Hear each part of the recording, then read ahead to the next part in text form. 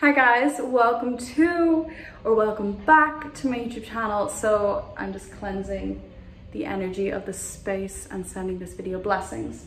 So in today's video, I'm going to share with you 5 things you must quit in order to manifest your dream life and enhance your divine feminine energy, because the divine feminine energy is the creator of all things. She is the manifester of the manifestors. She is the manifestation queen or goddess because she creates through her magnetic energy, right? So these are 5 things to quit if you're wanting to manifest your dream life. So I have them written down here, which is why I'm looking down.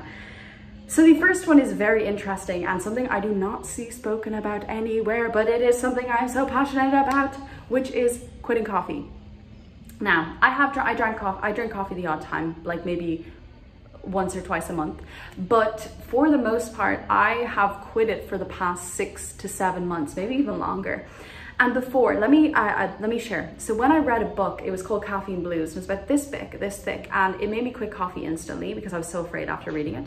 And I started to attract all these situations in my life that proved to me how this belief was true, right? So I started working with this healer here, and she said that coffee takes more energy than it gives. So it is going to take and deplete your energy rather than give you more.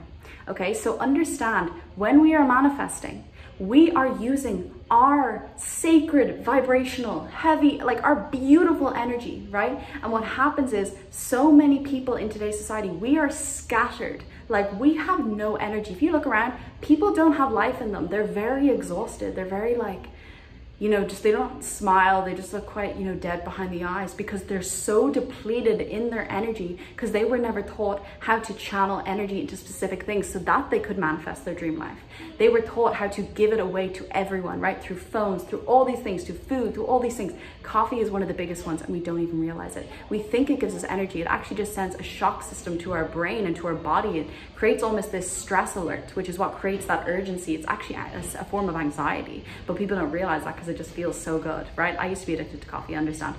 Coffee is not actually giving you energy. It is taking away your energy and your focus, and down the line, a few hours, you're going to crash again, right? So coffee takes your energy, and when we don't have a lot of energy, we are not able to create or manifest or channel our energy and focus it in onto things that we want to create, because manifestation is energy being put onto a certain thing until it is physicalized. Physicalized, not even a word, until it is physical, right? That is what manifestation is. So when we are channeling and putting our energy into things that are taking it away and depleting us of our sacred energy, so by the end of the day we have a cup empty, coffee is one of the biggest things that does it. It takes our energy because it has consequences a few hours down the line. You feel good for the moment. It's like a drug, a stimulant. You're like, yes.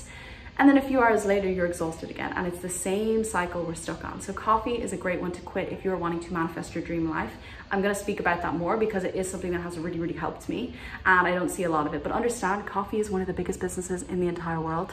Just think about that. It's addictive. It's very, very easy to make, and something people need every single day, right? That is a big business, okay? So they're going to tell you things that maybe you don't want to hear, that like, oh, it's good for you. Okay, second one. The second one is, we've got to talk about it. It's porn. I have never spoken about this online, but I feel it is my duty to share this because I see so many people, men and women.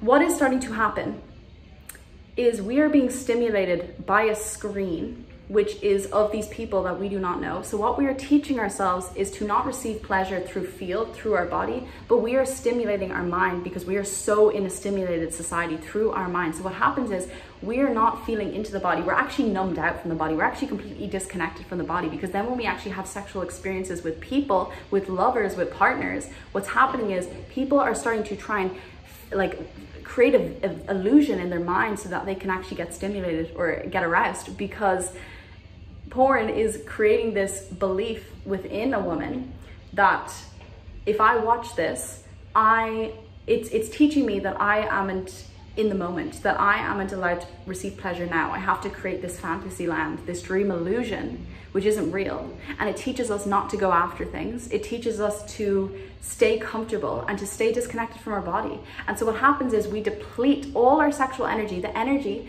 that is used to create a human being, a baby, we deplete that and we throw it away on nothing. When in reality, when we actually know how to channel our sexual energy, which I can link a video down below I've made on 3 ways to channel your sexual energy so that you can manifest manifest, because it's a very powerful, potent Shakti energy, a feminine energy. When we use this energy in a more sacred way, because sexuality is so sacred, it is so holy, it is so pure, it is so beautiful when it is used in the right ways. But when we are depleting our energy on something that is very toxic to the mind, it's very much an addiction, it's very much like a drug, like anything else. When we are depleting it on the wrong intentions, we're not putting our vibration to loving our body, we're not putting the vibration to enhance ourselves, right? We are focusing on this like goal of just hitting the last mark, not actually enjoying the process, which is teaching us and very much creating this addictive pattern cycle, which is just going to deplete the energy, right?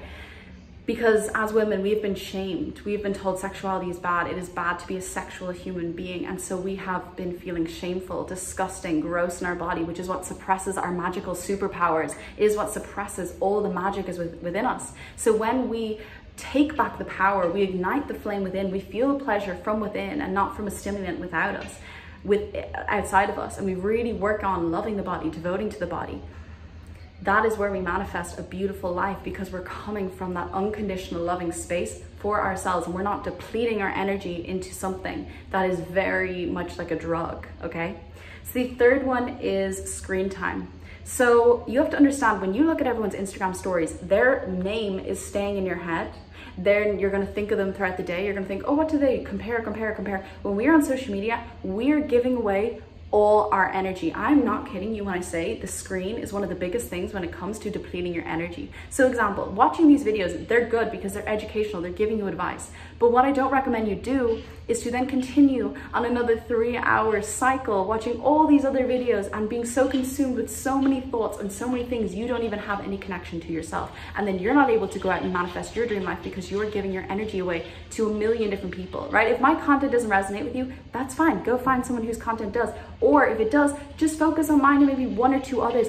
Keep your life simplistic, because what is happening is people are in an overstimulated society. We are watching and consuming more than we ever have, and we are so flustered, we do not know where to go. We do not know where to look or how to be or how to act. When we go into ourselves, into our divine feminine energy, when we tune into our body, that is where we are given the roadmap, the direct map on where to go for our dream life, because we are so in touch with our intuition. We are so in touch with the universal flows within our body.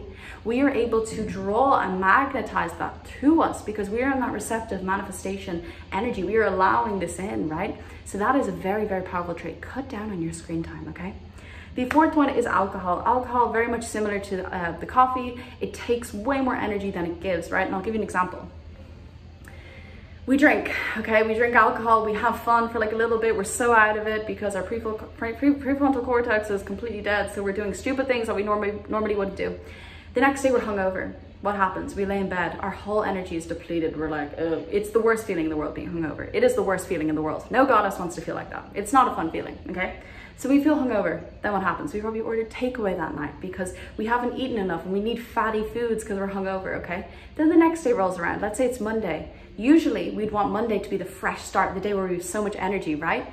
But we don't, because we did not plan or we did not do the self-devotional work to ourselves on the Sunday, to the cherishment, to the love, doing more meditation, doing yoga, doing things for you, right? Last night, I did like a 1-hour shadow work session. Then I did a womb ceremony for my body and fell in love with my body and really did that sexual energy. Then I meditated. Then I read. Excuse me, I have hiccups. Then I read, right? So I did the devotion for myself so that I could show up today and manifest my dream life, to continue manifesting my dream life. But when we drink alcohol, do you see the layout that happens, the like ripple of dominoes, the butterfly effect, that it lasts? It's actually like a 4-day recovery day, as well as it lowers your vibration a lot. Now, I'm not saying you can't quit. Like if you want to have alcohol or a glass of wine, like in the Divine Feminine Goddess program down below, I share a lot on like having a glass of wine while doing your loving ceremonies and doing all these things. I'm not against it. But what I am against is getting so wasted and so hammered that you aren't able to go out and create the life that I know you desire and I know you deserve it. But we sabotage ourselves subconsciously because we don't believe we deserve it. So when we do more of these activities, when we really stop these things, such as coffee, such as porn, such as alcohol, screen time, when we stop all of these things, what's happening is we're realizing, wow, I do actually love myself. Wow, I actually am worthy of good things because I'm doing the work on myself. The feminine is not lazy. She is a devotion queen. She is very self-sufficient and she has willpower because she knows her worth. She puts herself above anything. She puts her energy, because when she does that, that's when she can go out into the world and create her dream life. And I want that for you. So you need to put yourself first. So when you quit any of these things, it is going to help you dramatically to manifest a dream life that feels good to your heart, that feels good, that lights you up, okay? And then the last one is the ego. So the ego is something that is a energy vampire.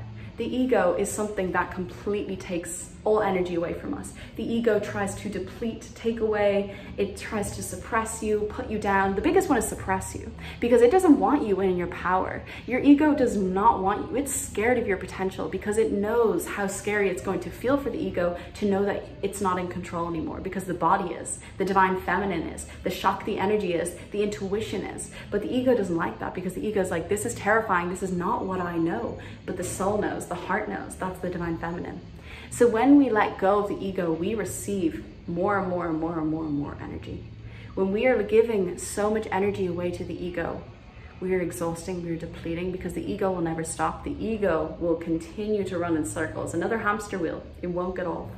So in order to manifest your dream life, you need to tap more into the body, let go of the ego. That will give you so much more energy, right? You can do that through yoga, through dance. I give you literally every activity you can think of a divine feminine goddess to really take the ego and put it in the back burner so that you can really create your dream life and come from that flaming passion and desire and hope that you know you have, that real flame. That is the divine feminine. So I hope you enjoyed this video. I hope it found you well. Let me know down in the comments what you thought. If anything, you have questions, or if you have any other things you'd like to help, because all the people, we can help each other in the comments. So if there's other things you would recommend to quit, leave them down below. If you want me to make other videos on this, I will. I also want to let you know that I have the Divine Feminine Goddess program down below, which helps you manifest your dream life through embodying divine feminine energy. So I'm going to leave that down below, and I hope you have a beautiful day, and I will see you in the next